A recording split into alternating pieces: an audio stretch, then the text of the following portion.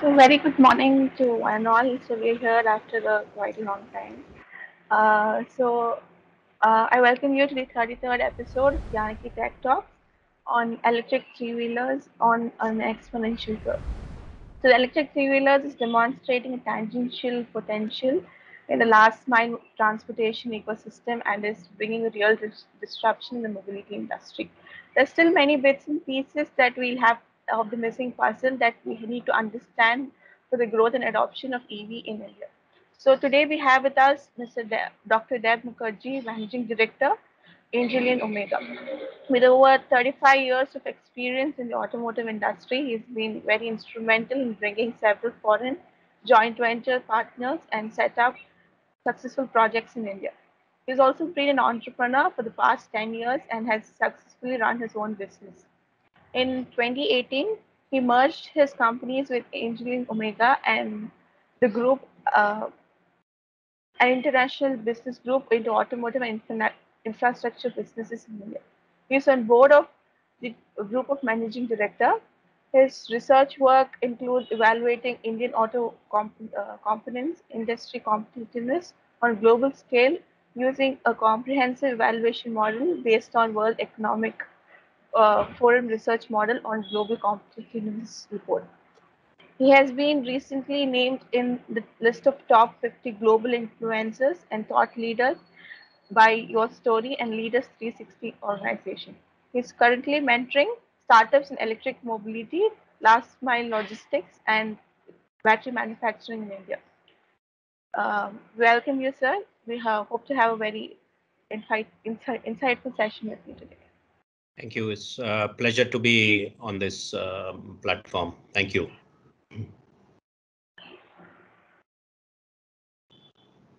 Yes, you can take. So Deb, you can start with the presentation. Yeah, okay. Thank you very much, first of all, for having me on this event.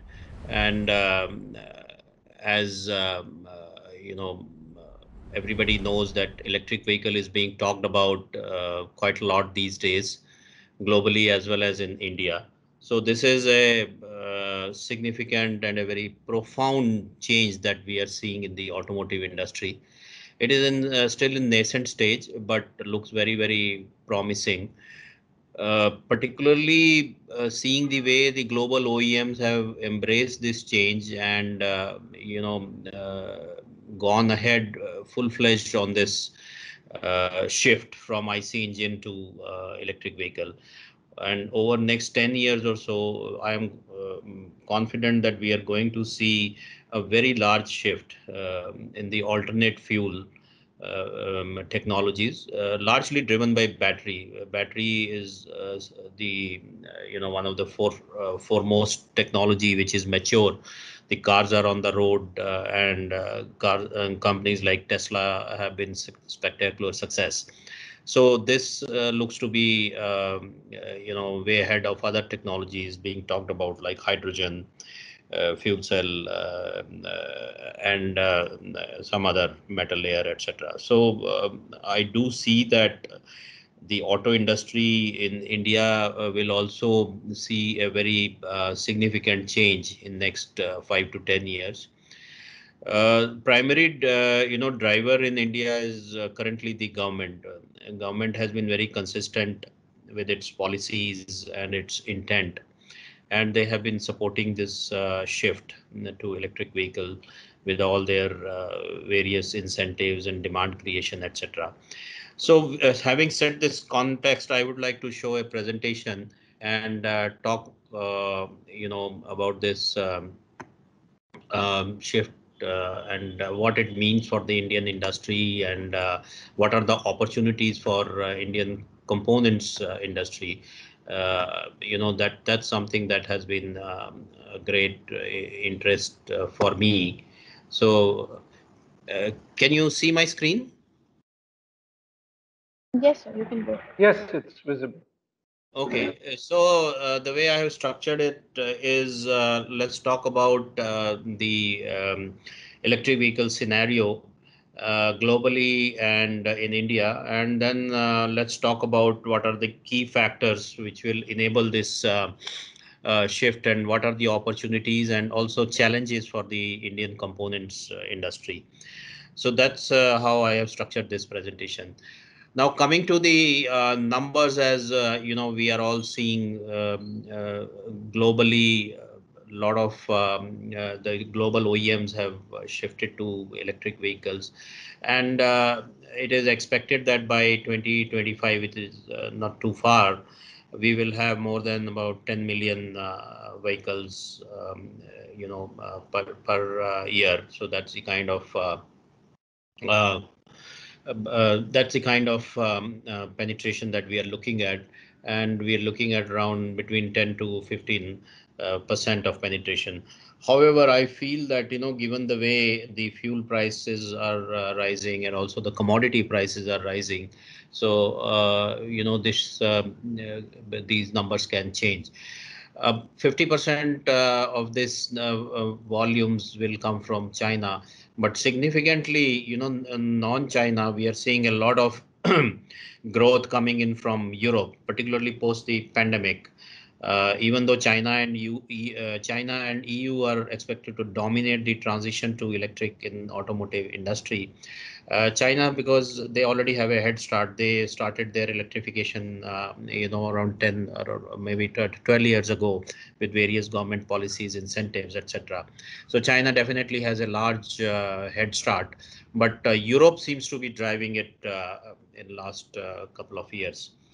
So these are some of the the data market forecast global passenger electric vehicle sales to increase from 2.9 million units in 2020 to 9.5 million units. That's what I just said. About 10 million units are expected in passenger vehicles.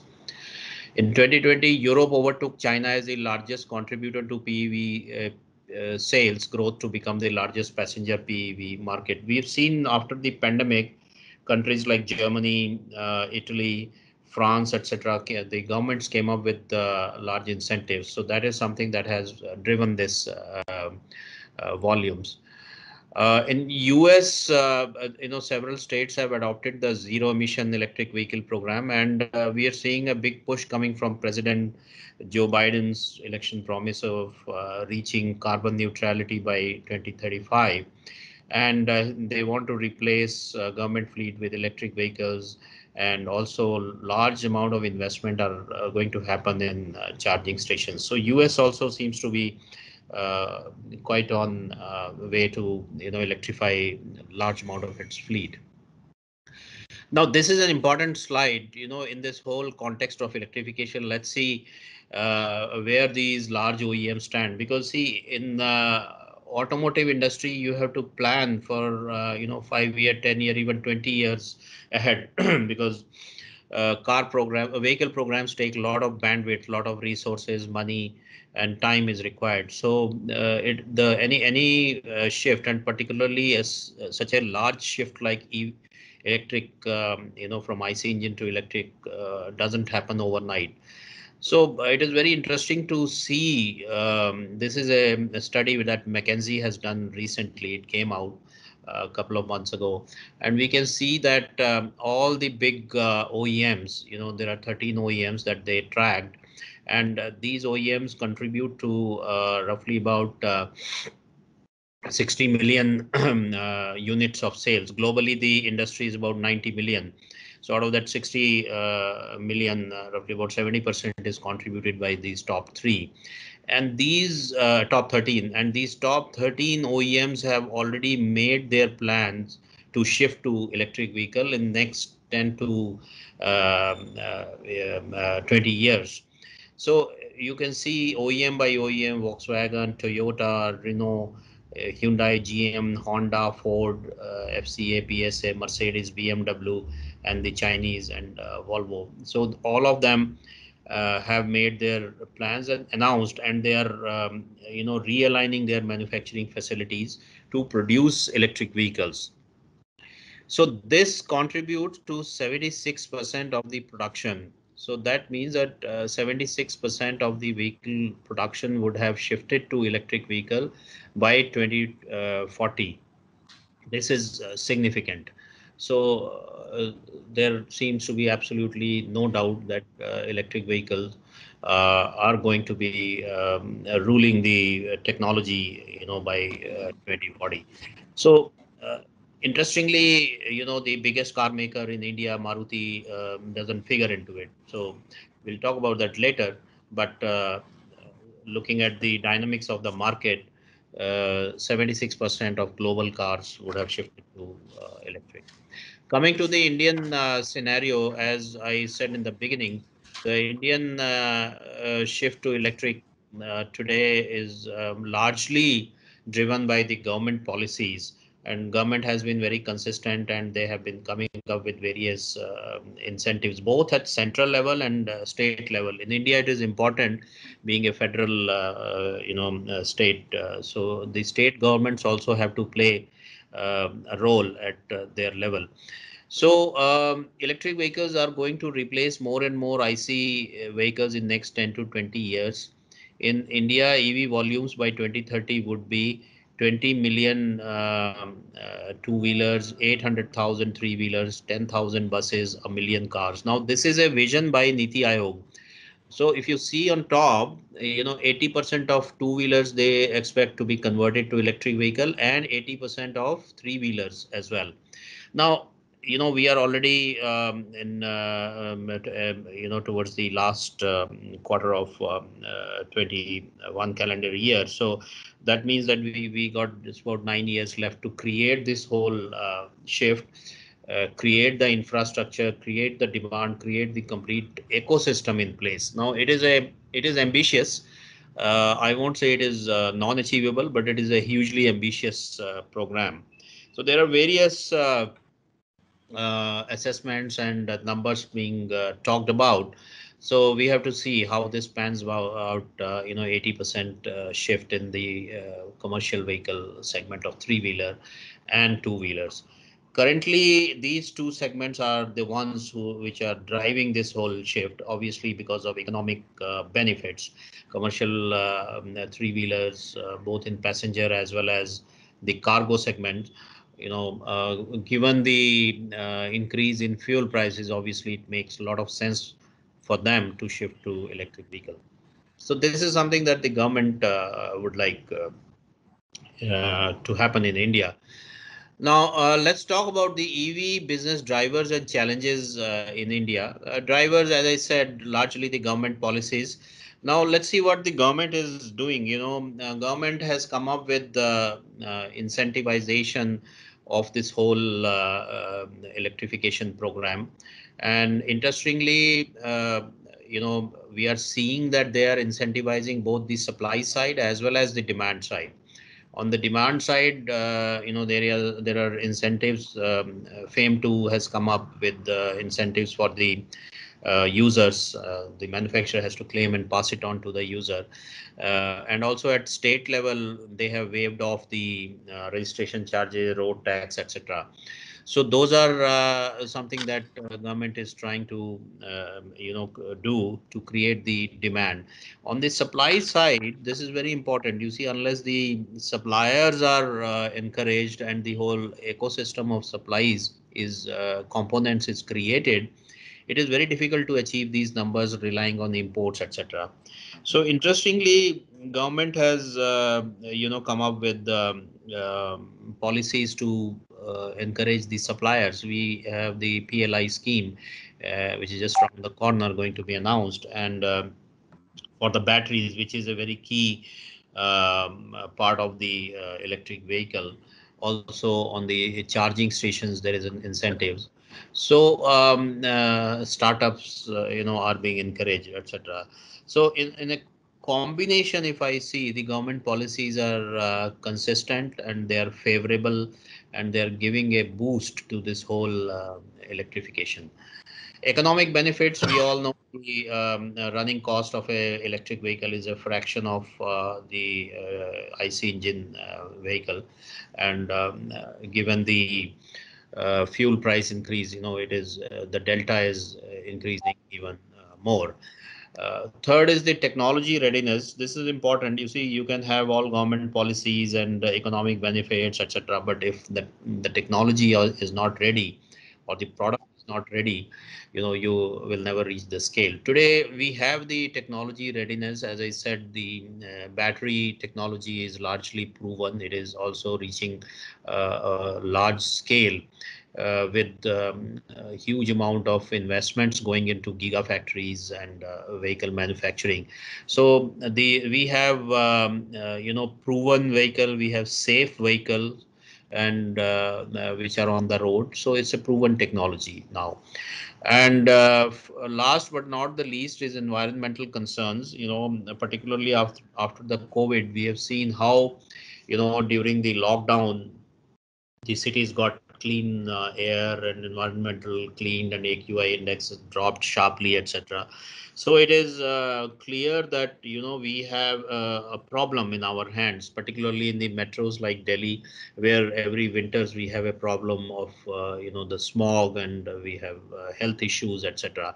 So certainly this is a huge driver for the policymakers, and also the new young generation to switch to electric vehicles.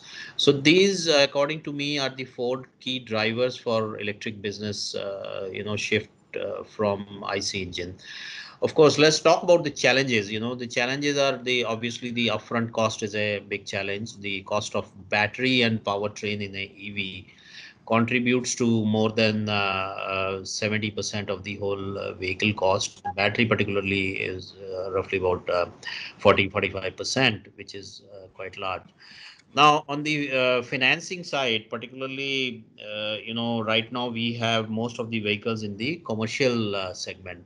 In India, the data shows that almost 90-95% of the vehicles are sold through financing. So this is where the challenge is coming. The institutions, the NBFCs and financing institutions are not financing or really not coming up with products to finance the electric vehicles in big way. So we need to sort this out, because unless we have the banks coming in and start financing the vehicles at moderate rate of interest, it is very difficult to get the scale. Lack of infrastructure both at supply and demand side, it is understandable, because this is the industry is at a nascent stage. So infrastructure will start developing, and as I said, with the push coming from government and incentivization coming in, so we are likely to see developing the supply side, the component makers, etc. And on the demand side, we will see more and more charging stations, infrastructure being put in place. So that is something which needs to happen at a quick pace. Let's talk about what makes the electric vehicle, the whole architecture. So this is pure electronics and IT play. As you can see, the whole vehicle architecture is more like a electronic gadget. So we have on the transmission or the drive unit, we have the transmission, we have the motor, we have the controller, and then comes the battery power distribution, DC-DC converter, and the onboard charger and electric harnesses, switches, etc. On the battery, thermal management is a key element, particularly in context of India, where the ambient temperature itself can shoot up to 48 degrees or beyond. So it is very important to have some sort of active cooling in the battery, otherwise it may create a safety issue. So what I'm trying to say is that now this is a big shift from the traditional IC engine vehicle from the manufacturing standpoint, because what you have to see is you have to see the car or a vehicle more like a electric or electronic gadget. So that shift of mindset has to happen, and you have to work. The OEMs have to work with suppliers in these domains.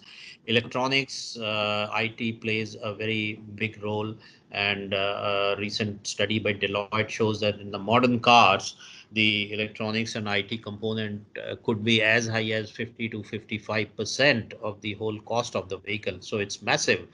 And I also do see that this is also a massive opportunity for Indian suppliers. We'll talk about it a bit later, but this is how the whole vehicle, manufacturing, vehicle architecture, vehicle composition is shifting from IC to electric.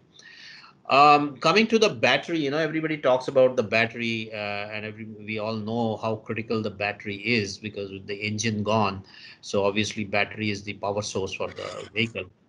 Globally, huge amount of money is being put in battery capabilities, and we do see that this is going to play a major role in any country becoming an automotive powerhouse.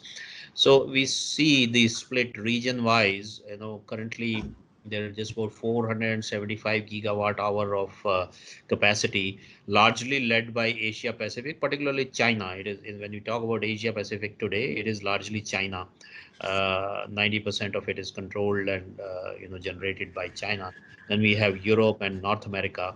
But going forward in 10 years time, we are going to see roughly about six times of this capacity being created in 10 years. So this is going to be a major factor in EV adoption in the entire region. And we do see that Asia Pacific, again led by China, Korea, Japan, and India, will have 57% of the battery capacity share. So the battery capacity is going to be close to 3,000 gigawatt. This is based on the projects; those are in pipeline, or which have been announced by various companies. So this is again going to be a significant driver for the whole electric vehicle industry, because battery is the key factor. Uh, you know. Now, let's take the discussion of on battery a little bit further. Now, we know that lithium, cobalt, manganese are three vital metals for lithium-ion batteries, but these are also very highly energy intensive and environment impacting industries. The pictures you see on the screen, that says it all. There are questions about ethical mining and regulations being followed or not followed. In mining, also lithium is a huge energy guzzling industry. Major metals used in lithium ion battery are lithium, cobalt, manganese, and nickel. Lithium is around 52%. Global reserves are in these triangle called ABC: Argentina, Bolivia, and Chile, where most of the mining happens by companies from China, US, Canada, and Australia. The lithium triangle is creating a war on water, causing tensions, and a recent drought in Chile has intensified it. So, what I'm trying to say is that the industry, together with researchers, academia, have to come up with alternate to these exotic materials, raw materials that go into manufacturing the batteries. Already, cobalt-free batteries are in manufacturing, and many companies have come up with alternate electrodes, alternate or a mix of lithium with other materials. So I think that's where most of the research will happen next few years. I just summarized, on the battery, the key concerns and what the battery makers need to address, and the challenges for the battery makers. See, the charge density is currently 10 kilometer per kilowatt hour and around 85 watt hours per kg. So the battery is quite big in size, and also the kilometer is just about 10 kilometer per kilowatt hour. So this is something that needs to increase as developments happen. We could see something that we have seen in other industries, computers, the memory processing speed, increased exponentially. So something like that might happen, and we could see, even companies are claiming double this charge density. at a lower the pack weight. So this is something that is a challenge today. Charging time is a big challenge, 3 to 4 hours for LFP chemistry. You see, 3 to 4 hours of downtime for a commercial vehicle is very high. So the commercial vehicle, number of hours it runs, number of kilometer it does in a day, it means the revenue for the user kind of directly proportional to the revenue. So this is something that industry has to figure out. Already rapid charging, quick charging technologies are there, and this I believe will get standard, and we might have below 30 minutes as standard charging. So that's something that is going to happen next few years. Safety, we talked about, the thermal management is very, very critical. We cannot have unsafe vehicles on the road jeopardizing the lives of occupants, etc. Cost is the critical factor, but costs have been significantly coming down. Currently, it is at 225 kilowatt hour dollars per kilowatt hour in India, but they are already being talked about below 100. It might be difficult in a short run, but given the large, the benefits and incentives coming in from government like PLI schemes, and also big projects being announced like by Reliance, Adani, etc., we are going to see large capacities, and which will in turn bring down the costs. And battery life, the industry has to sort this out, because 1800 cycle is just about, if you are charging 2 cycles a day, then it's going to be just about 3 years. So this is too low. And I think battery life also needs to increase. So we talked about alternate material for electrodes, electrolytes, and separators has to come in with their technology. And then battery cell manufacturing has to happen. Now, just to summarize, what this means for the Indian industry, there is a economic opportunity, domestic as well as the global opportunity. Now, global opportunity is very significant, because even though India is a large car maker, we manufacture about 4 million cars, passenger vehicles, 20 million scooters, a million of commercial vehicles, etc. But still, our share in the global auto market is very, minuscule, particularly on the component side. So globally, this is auto industry is somewhere around $10 trillion of industry. So coming on the EV side, I do see that EV offers a great opportunity for the Indian industry to play a role globally. Components like motors, controllers, electronics, where we have a stronghold on the IT side. I think this is where Indian industry, components industry, will have a large opportunity, and this should be availed. This is something that we did not see in the IC era, but EV can change that. Coming to the social opportunity, see, this electric vehicle can replace the hand-driven rickshaw or the street cars, etc., and it can create entrepreneurship. It can create new generation of high-skilled jobs. Because this industry needs high-skilled technicians, engineers. So this is where it will create a social change. Also, recycling of battery will be a new industry which will emerge, and reclaiming the metals out of it. It is an opportunity for the entrepreneurs. On the technology side, we talked about efficient vehicles, IoT enabled smart vehicles, highly efficient battery systems, etc. So those are the technology opportunities for the industry to work on. We talked about the environmental opportunity. I think this is a great opportunity for us to contribute our bit on the environmental, emission reduction and energy conservation, etc. In a country like India, we waste a lot of, products, energy, resources. As give an example, almost data shows 30 to 40% of the food products get wasted in India. So this is something that we need to look at seriously, and we could leverage this technology to reduce the emissions at least. Almost 60% of the emission is caused by the vehicular tailpipe emissions. I think this is a great opportunity to sort this out. And on the political side, obviously, this is a great opportunity for all the political parties to, put it as a action plan on their agenda and create a difference. Let's talk about the component opportunities a little bit more. In the IC powertrain, the basic engine is 30%. It is in terms of cost. Transmission 25%. Then we have control, injection 20%, auxiliaries 10%, and exhaust is 15%. This is the cost split.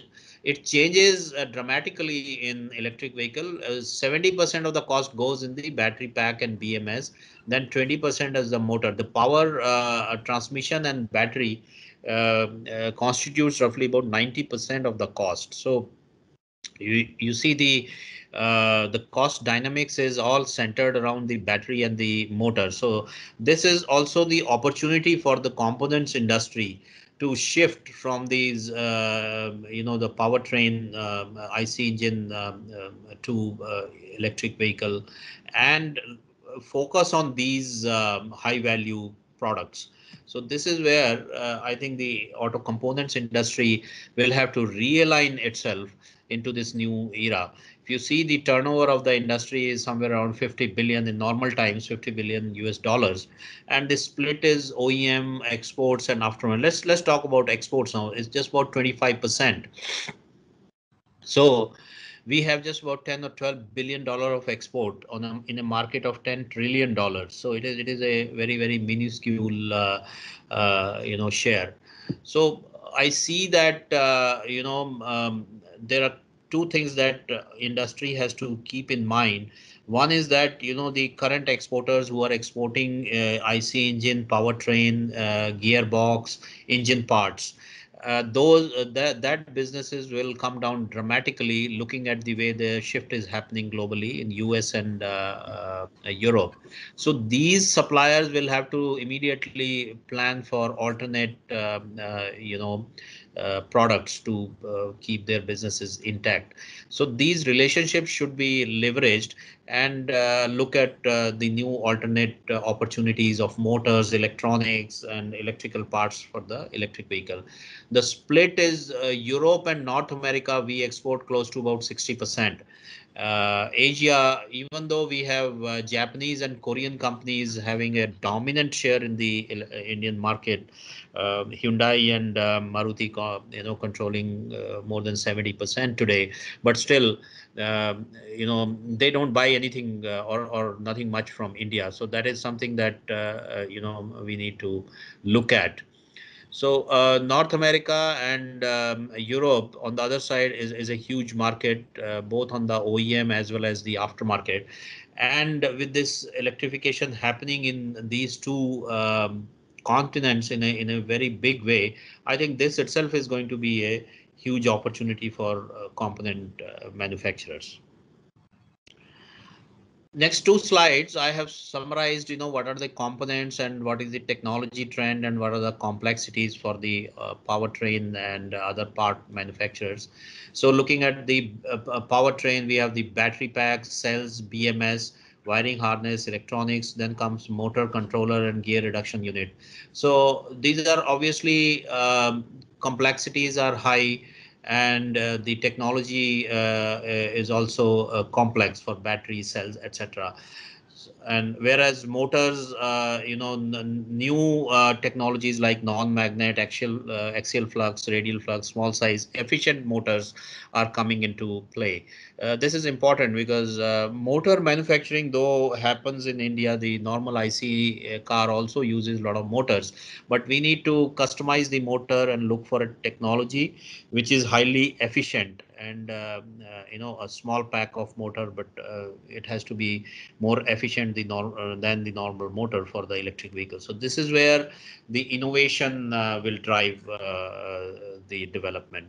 So these are some of the products that the industry needs to choose and focus on, what all the component makers want to focus on and where is their competence lies: suspension, body parts, electronics, and software. So broadly, I have covered the entire vehicle, and we have looked at the business opportunities, and which these can at next level can be filtered, and you know the industry can look at what they can focus on. Now, how to make the industry globally competitive? I've used the Porter's diamond format, uh, and we have the firm structure, firm strategy, structure, rivalry. This is something that industry needs to focus on its internal business strategy, its on internal business structure, and a healthy rivalry between the industry players will help create the competitiveness. Demand creation, government is, as we talked about, government is making its efforts to create the demand by incentivizing it, and it's really playing a very positive role. Related and supportive industries create a a healthy environment. For example, aerospace industry, a lot of technologies get transferred from aerospace to automobile. So this is something that we need to create. The industry, academia, researchers, battery companies, etc., they all have to work together and create this ecosystem here. Factor conditions are, India has always been a factor based economy. We have competed based on our raw materials, based on human resources, and the whole macroeconomic factors. So these are positive, although on the human resource side I have concerns that we need to reskill our human resource for the automobile electric industry. uh, of automobile engineer in the electric vehicle domain has to be a software engineer who knows automobile, not the other way around. So I think the focus on software and IT is must. So, taking this, we talked about India as a factor-based economy for a long time, competing on strength of factors: human resource, material availability, macroeconomic factors of the economy. Now, India has to become an efficiency-driven economy soon, and thereafter an innovation-driven economy. Statistical data shows that the GDP per capita increases from close to $1,700 to in factor based to $3,000 when you become efficiency based, and it jumps to $17,000 per GDP per capita when you become an innovation driven economy. And we are talking about competitiveness as a whole, not just financial competitiveness or technology competitiveness. We're talking about a complete a system driven competitiveness on a global platform. So what Indian industry needs to focus on, from my side, I believe that automotive, IT, energy, academia, these are the stakeholders, and they have stakes in this industry. They have to come up and have a collaborative approach to make this successful transition from IC to electric vehicles. So market-led opportunities, supply chain assurances, strategic partnerships, and other alliances, other kinds of alliances, joint ventures, technology alliances, etc., will have to be done amongst these industries. So then we can have a very vibrant sort of ecosystem. R&D approach, IP focused approach has to be followed. Partner with startups and with innovative ideas will help.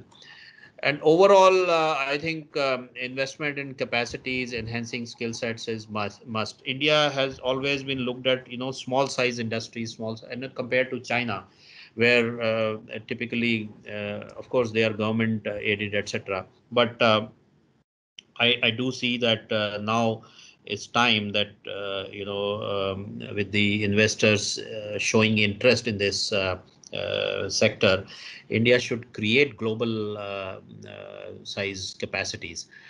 Now, just to summarize, I would say that EV is a game changer for the automotive industry. I think there is no doubt the debate on whether EV will come or not has been settled. It is growing at an exponential pace globally, and we will see this inflection in India as well. It has a positive impact on environment, safety, clean living of a large population. This is important.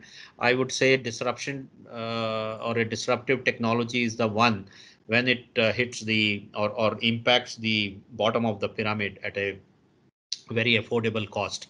So this technology has a capability or ability to do so and become a really disruptive force. It's a great opportunity for Indian industry to become a globally competitive industry. We talked about the opportunities available. We talked about the areas where industry can become a globally competitive and globally known industry with a Make in India brand. All stakeholders need to come together in this movement. EV, I see it as a social movement. It is not just a simple change from one technology, petrol driven to electricity driven. I see this as a large social movement which has the potential to impact a large number of population. We can lift a huge number of population out of poverty, leveraging this technology. And obviously the economic spillover effects of the above are immense. It's a force multiplier, and if done right, I think it can really become a big change for the whole country. So that's where I will end my presentation, and I will look forward to your comments and questions, if any. Over to Yeah, you, Sheikh. Dr. Deb, can you hear me? I can hear you. Yeah. So thanks for this very energetic, and very focused element, giving away a complete 360-degree view as well, from the raw material of the battery all the way to, what are the skill gaps in the industry as well. So thanks a lot for this insights.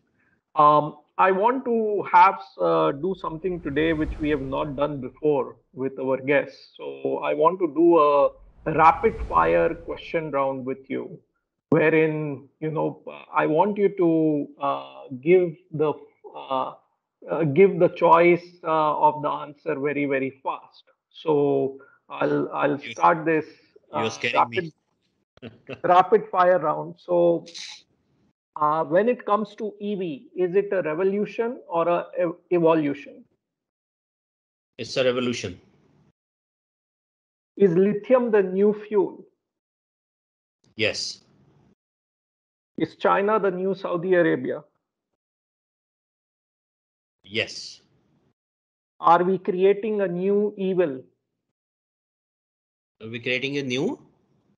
Are we creating a new evil? No. Is this going to be at the end a big player game with Reliance and Adani and Tata? No. Are traditional Indian tier ones sleeping? Yes. Are our colleges giving the right skills? No.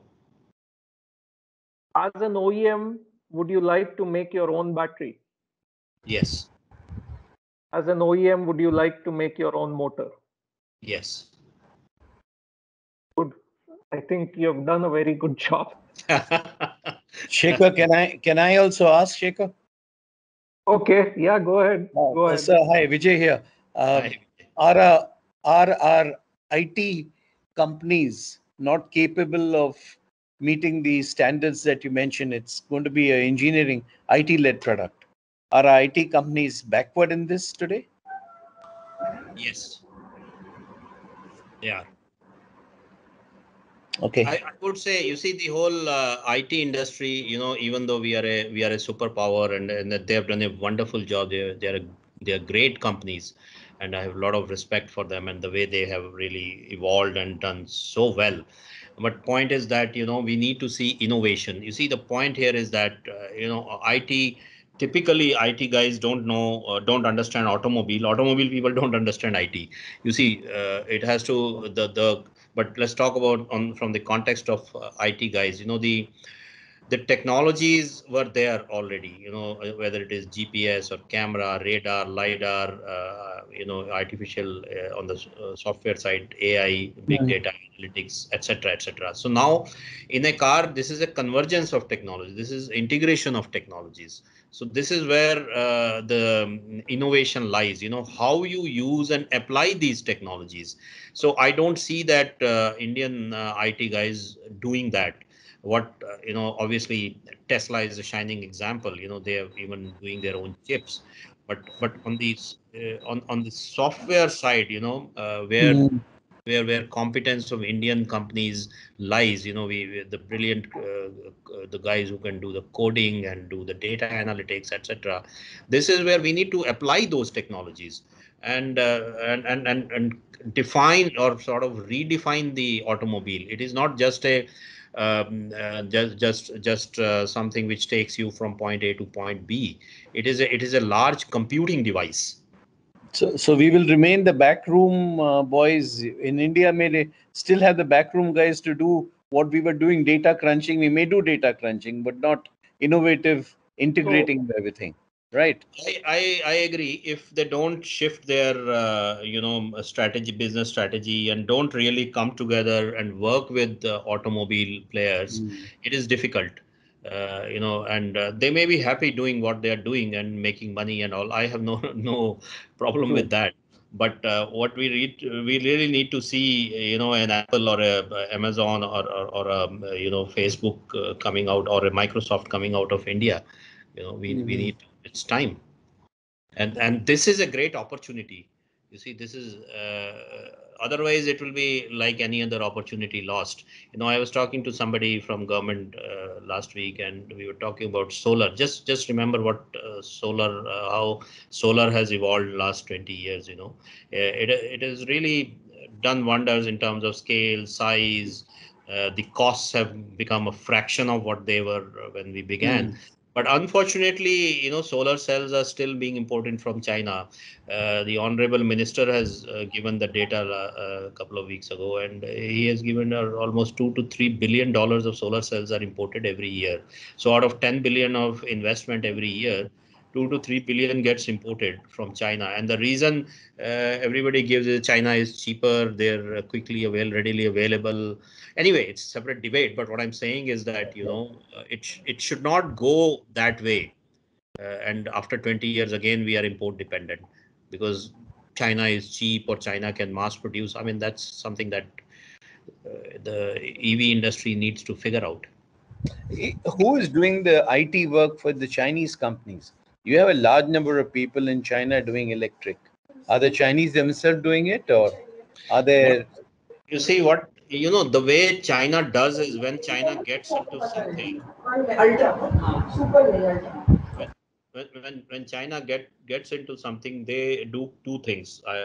Traditionally, one is that the whole state, sort of takes over the entire project, and then they bring a huge scale into it. They do everything in scale. They don't do anything small, aided by, of course, the government policies and incentives, etc. Second thing they do very well is that they set up the entire supply chain right up to the base raw material, level. That's something that they do very well. And now they're doing the same thing in hydrogen. Next year, they have planned for 1 million cars, 1 million cars in 1 year in operating on hydrogen. So they want to take the head start in hydrogen now. So coming back to your question, what China has done is, because of their immense deep pockets, they acquire the companies having the domain knowledge globally. They have acquired scores of companies in Europe and US, and companies having startups or domain knowledge or electronics or automation or AI. I personally know big Chinese companies acquired in Italy, France, etc. Design companies and all. So anything they spot, they will just go and acquire it. So that's the strategy that they evolve. And if you can't develop something, go and buy it. That's the strategy. Yeah. So interesting. You mentioned hydrogen. That also was a question which I was going to ask. I'm sorry, Shekhar. If can I continue? Is it or the other? Vijay, we'll come back to the question. Sure. Sure. Okay. Sorry. Yeah. So, Dr. Deb, you shared this number of uh, $225 per kilowatt hour, right? And we Yeah. keep on hearing actually a very different number, $120. It has come down to $120. Soon it will be at $100. And um, so, what's the gap between these two numbers, and what brings it down? What will bring it down faster?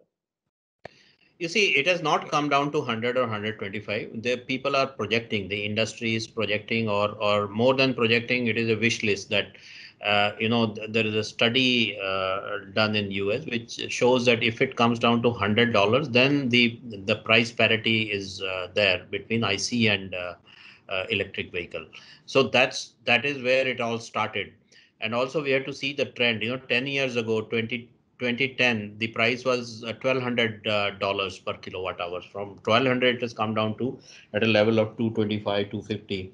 That is where currently the industry is. But there are projections looking at. You see, I showed you the battery capacities being put globally.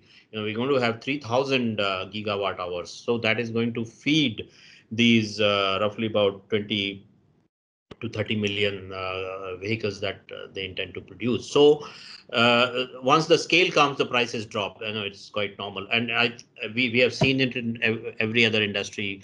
Imagine or go back 3 decades, and the cost of laptop used to be somewhere around 2 lakh rupees, and so today desktop and laptop there is no price difference. Same with cell phones. Any industry, once that inflection comes, so the prices drop rapidly. So I do see that the price point of 150 should be achievable in next 3 to 5 years time. In India, the PLI scheme of government is expected next week. Let's see what do they come up with. But looking at the way the feelers are coming, the companies are making these announcements. Reliance announced, and once Reliance comes into something, then it's going to be massive. So, and they will drive down the prices. So, the cell manufacturing has to happen in India. B, the scale at a particular level has to come. I don't know whether it is 1 gigawatt hour or 10 gigawatt hour, but I guess once the cell manufacturing starts, and with Adani, Ambani, and Tata, and several other big corporates getting into it, I do see that scale of 10 gigawatt hours should be reachable in next 3 to 5 years. And when that happens, this will do two things. One is it will drive down the price. It will also create pull on the OEMs to shift to electric. Today, I don't know. Maruti is coming up with various statements and all, but one of the key reason OEMs are not shifting to EV is non-availability of batteries in India, and that is a valid point. So once you have the battery manufacturers, it is going to be a reverse pull, not from the OEM to the component side. It is from the component side to OEM. It will ask the OEMs to come and shift to the electric vehicles. So this is where we will see a large shift. My guess is 5 years. Okay. So, in the interim, what we seem to be witnessing is that the cost pressure, since the cost of the battery cannot reduce immediately, other aggregates are being made to cost reduce way more than their normal, evolution. So there is a cost pressure, for example, on the motor controller and gearbox to come within like 30,000 rupees. Uh, so, what are your thoughts on this motor side of the things? You see, on the motor, I'm very optimistic, and I do feel that everybody talks about only battery and BMS. I think people are not talking about motors. The scope of innovation on motor and the whole powertrain, which is largely the motor, then the controller and the gear reduction unit. On the motor side, there is a huge scope of innovation. Motors have not broadly changed in last several decades. It is the both. I mean, talking of the principle of motor. So this is is an immense opportunity for industry to come up with innovative technologies to make these motors efficient. It's not that you pick up off the shelf motor and fit it into a vehicle and it will start driving. So that should not be the way it should be looked at. The motor has to be sort of redesigned, and we need innovative ideas, axial flux, radial flux, or small size motors, hugely efficient motors, non-magnet motors, etc. So this is where I think the opportunity lies for researchers, academia, and companies to come up with innovative ideas. Coming to the cost pressure, yes, battery costs are bit not in our control today, because of one is the cells are not made here. Secondly, it is dominated by one or two companies only. So this is where we have an issue. But I do see that this will change. Also, government is pushing. Apart from the FAME 2, there are other incentives coming. So I do see that battery. Okay, well, as I said, leaving the battery aside, the potential to do engineering, innovation, redesigning, etc. on the other aggregates is also immense. Which even wiring harness, the whole. It is surprising to see the impact wiring harnesses, switches, electrical parts can make on the vehicle.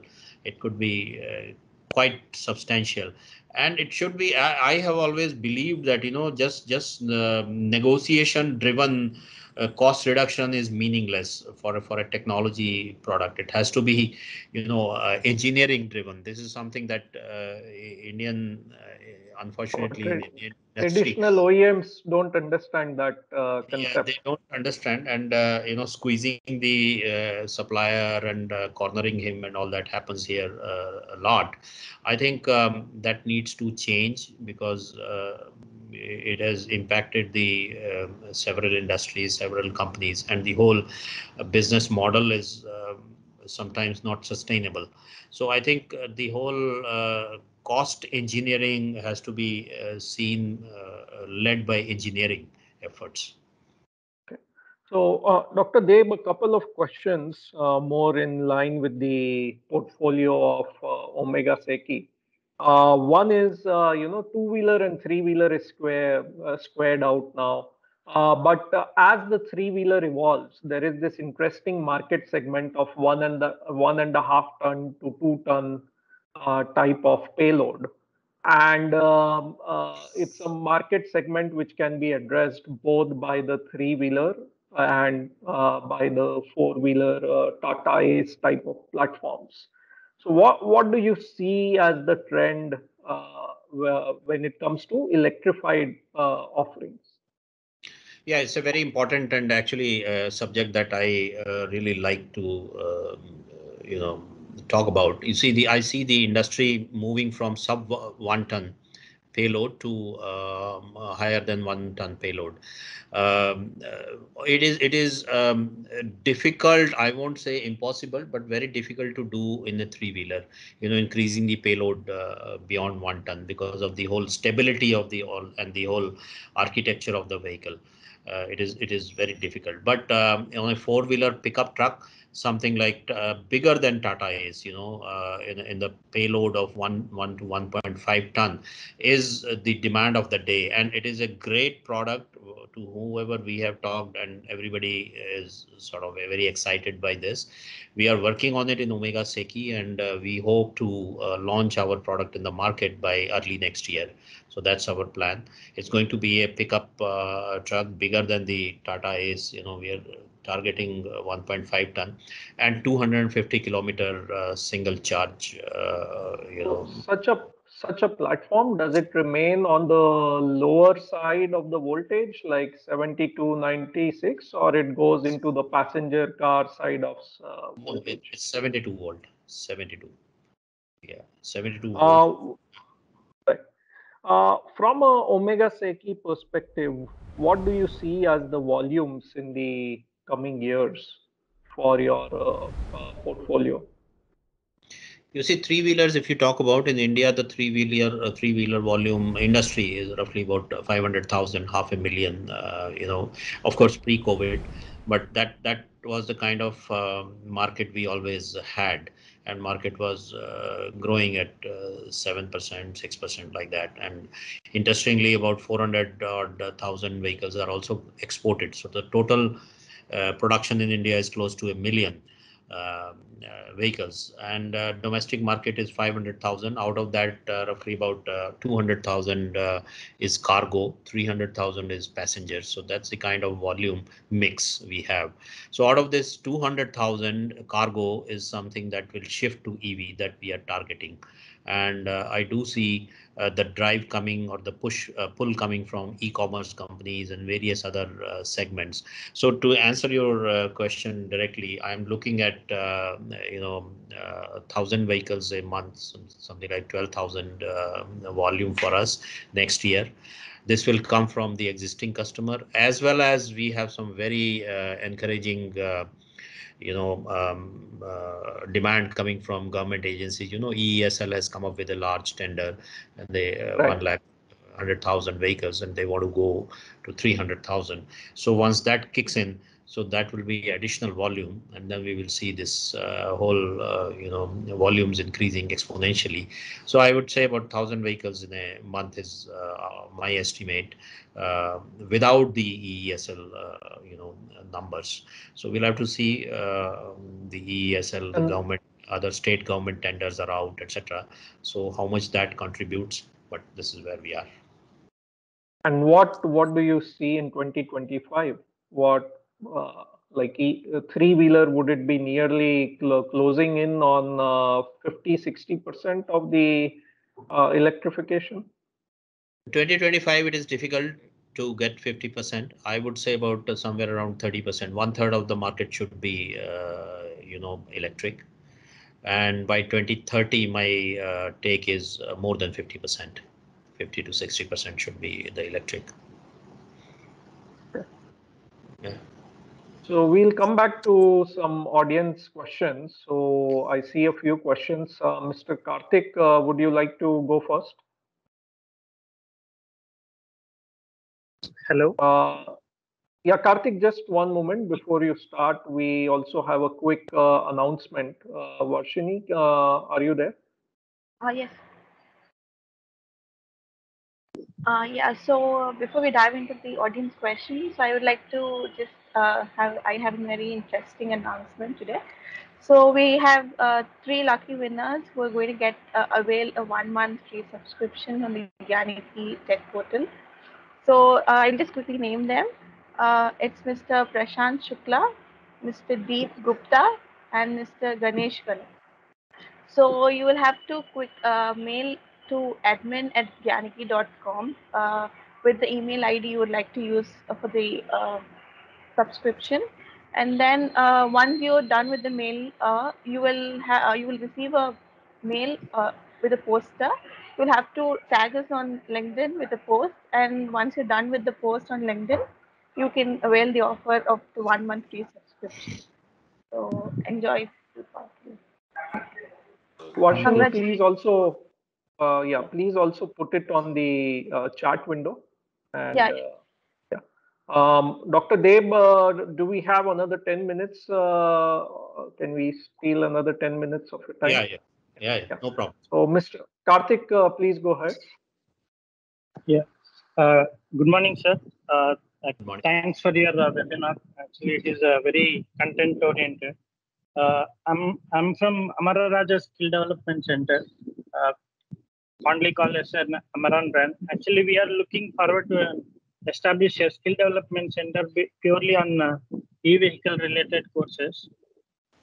Will you please provide some inputs regarding what are the important skills required or important skills to be trained for the rural youth? Because our mission is about skilling rural India to make in India.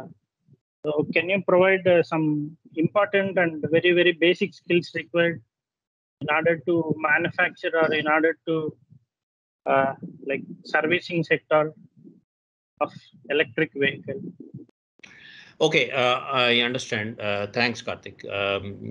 You see, I have a little different opinion. You see, when once you're talking about skill development center, let's not distinguish or differentiate between rural India and urban India and semi-urban India. You know, we are talking about $5 trillion of economy size. So I think skill development should be irrespective of region. uh, so if of course the skill levels can be different. You can say you want to develop skills on the vehicle repair side or vehicle maintenance side, semi skill or high skill areas, or you want to develop skills on the IT side, for example. So irrespective of whether the person is in rural India or urban India or wherever, I think it really doesn't matter. On the question, or rather the intent should be to develop these different set of skills at different levels. You can choose, somebody wants to become a technician, for example, an electrical technician who wants to repair a battery, for example. So create that category. Then create another category on the software side, the coding side, the various coding or various IT skills those are required. So even sitting in rural area, you can become a software engineer. All you need is an internet access. So that's something that Zoho, demonstrated to us. So you can be in Manhattan, or you can be sitting in, a village of Tamil Nadu. It doesn't matter. So the point I'm making is that this whole skill development has to be seen in the context of the usability or applicability. Unfortunately, um, the engineering colleges or technology institutions have not really taken cognizance of that the industry has moved significantly. And as I said, an automobile engineer today has to be more like a software engineer. So you need to teach these software skills, coding skills, language skills, etc., to practically all levels. Then comes the specialization skill of, you want to become a assembly engineer, or you want to become a design engineer with analysis skills, etc. So I think that's a very vast subject. You need to sort of categorize it, but please don't categorize on a region basis or geographically based on the geographical spread of the country. I mean, that's my take. I don't know. That's Yeah, fine. Shekhar. Thank you. Yeah, Yeah. thank you. Mr. Arpit, Hello, Dr. Dev. This is Arpit this side. Thank you Hello. for your insights. I got hooked to one of the statistics that you told us. This is regarding the volume. So, if the export market for Indian three wheelers is around 400,000 per annum, obviously pre-pandemic, uh, are we seeing the same sort of acceptance or traction for the electrified products that we are having, or do you see some sort of a lag uh, in this particular market segment? Where I'm coming from is that I am from a tier one automotive component supplier, and what we generally see is that once we receive that economies of scale, it becomes easier for us to basically bring the cost down, and that happens when the exports and the domestic businesses both grow well. So, do you see this adoption taking time in our traditional export markets? Yes, you see, this one thing is that the three-wheeler has been a great success story as far as exports are concerned. It is not known much, but companies like Bajaj, TVS, Mahindra, they have really done well, particularly regions like Africa, then ASEAN countries, etc. So it is something that one has to be proud of, being in the industry. And see, the question you have asked is whether there is a lag, or whether this kind of volume will continue, if I understood correctly. Is that right? Uh, Right, sir. yeah, yeah. You see, this EV is a nascent stage right now. So today, the firstly, I believe the volume and the maturity will come on the domestic side. This is typically the way it happens, unless you want to specifically become like an export-oriented unit, or you have something in your mind that I want to become an exporter to, for example, Africa or ASEAN or wherever, Europe or something. So unless that happens, which is very rare, in an industry like automobile, it is firstly domestic driven. Once that scale and maturity comes, then you start thinking about exports. Okay, I can export my vehicle to Bangladesh or Sri Lanka or Africa or wherever. So I think we will see next 5 years. Firstly, the domestic volumes will kick in, and once we have something like 100,000 numbers on board, then we can say that we have a stable supply chain to produce these vehicles. And let me look at exploring the export can be, the existing relationships can be leveraged, or you create the new alliances. So this is where I think the whole innovation, the business innovation of Indian entrepreneurs will come. Secondly, I would also like to tell you or talk about, you mentioned that the scale comes and the cost down happens. I think that is a very traditional way. Indian industry has to change, looking at that the cost down only comes by scale, because this is now with using technology, you can actually reverse it. You see, take the case of cell phones. Cell phones change every 6 months, and the way they do it, the quick model introduction, features addition, upgradation, etc., that has to happen, and some of these technologies have to come into this industry. Automobile has been a very kind of legacy driven industry for a very long time. Changes here take long time. Everybody knows, OEMs know, okay, new model introduction means 3 years, 5 years. It has been like that. But I think those timelines will have to be squeezed. We have to work with quick timelines. Ola is a case in point. He launched it. Okay, leave aside the debate on the money that is put in, but apart from that, execution on ground, less than 6 months, and you come up with a product. I think this is something that we need to see more and more in the Indian context of Indian industry, and this is where competitiveness on the export front will also come. Thank you so much, sir. Yeah. Mr. Vijay? Yes, good morning, Dr. Dev. Morning. Very informative and talk that you have given. Very good. I just wanted to Your know. voice is very faint. I can barely hear you. Can you speak loudly, please?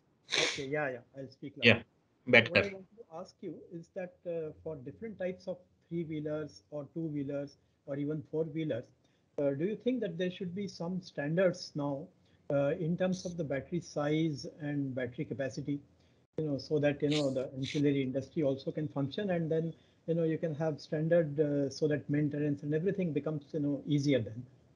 Is it I already there, or completely I think? No, I completely agree with you. Standardization of packs, connectors, the whole sockets and plugs has to happen.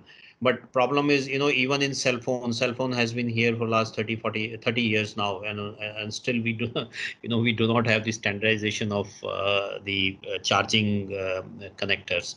So it takes time, but I do see that for something like automobile, where charging on the road, or across various service providers is going to be a major issue. So standardization is must. The on the battery size, if you're going for swapping, battery type, then the whole connectors, etc., need to be standardized. I completely agree with you. Thank you, sir. Thank you. Okay, Mr. Arpan, you have a question?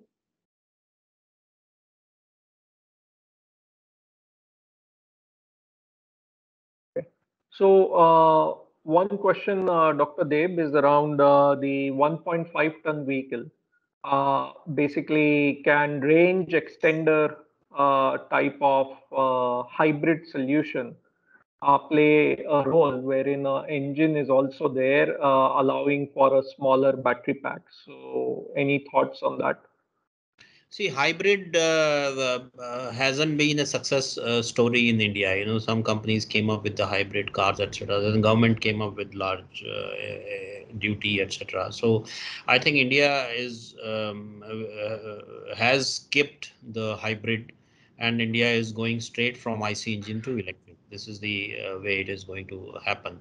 I am not really sure whether a range extender is a good idea, because then you have the IC engine, then you also have to carry the battery and the powertrain, etc., and fitting that into it, and then ensuring the stability, pickup, and load carrying capacity of the vehicle. I am not really sure whether it will really work out, particularly for Indian roads, where the road condition, etc., plays a large role on the life of the vehicle. So I think we should not look for any intermittent solution. I think we have the technology, electric vehicle technology, which, as I said, is mature. The supply chain is getting set. People are coming up with great products. I think we should look for a zero-based, grounds up engineered vehicle. Not just a vehicle where you take out the engine and put back the battery. I think that's not the concept that is going to succeed. So we should look at complete engineered vehicle, purely electric. That is my view. Okay. One last question, Dr. Deb. Can you share your view about aluminum air battery technology? See, I am not an expert on aluminum air, but whatever I heard or I read, it looks interesting. And recently, Indian Oil did a tie up with some Israeli company. Looks interesting. Some of these technologies will come, and we have to see. See, from incubation to business, there is a gap. On the incubation stage, on the lab stage, there are various technologies available. But as I said, battery is something, or the energy source is something where huge amount of research is happening, a huge amount of money is being put in. So we are going to see some alternate technologies, aluminum, air, sodium, zinc, sodium, etc., coming in. We have to see, how much is the scalability, what is the infrastructure required, and what is the business viability of this. I'm not too sure about the the business viability at the moment. We'll have to wait and see, what is the business viability of this technology. Okay. Okay. Thanks, Dr. Deb. I think that's all, and I think we have overstretched the time also. So thanks for accommodating for that. Any last thoughts from your end? I would only like to say that this is a great opportunity, and it is a once in a lifetime opportunity. We are seeing this great transition, significant and a very, very profound transition happening. This opens up a lot of opportunity for the Indian industry to really think outwards and become a global player. This is what I want to say. And I would like to see the IT players, who will play a major role in this whole evolution and making the Indian auto industry competitive. I want to see them playing a major role, and not just as on the sidelines or becoming like just a service provider, but being a part of this auto industry revolution would be great. And that is what I would like to see India becoming a real superpower in the global auto industry. That's my vision and dream. Thank you very much. Thank you. Thanks, sir. Thanks for your valuable time. Thanks for everyone to join in, and we will come back again next Saturday with another industry guest and talk to you then. Thank you. Thank you very much, Shekhar. Thanks Yeah, for thank having me. you. Bye. Thank you. Bye. Thanks a lot.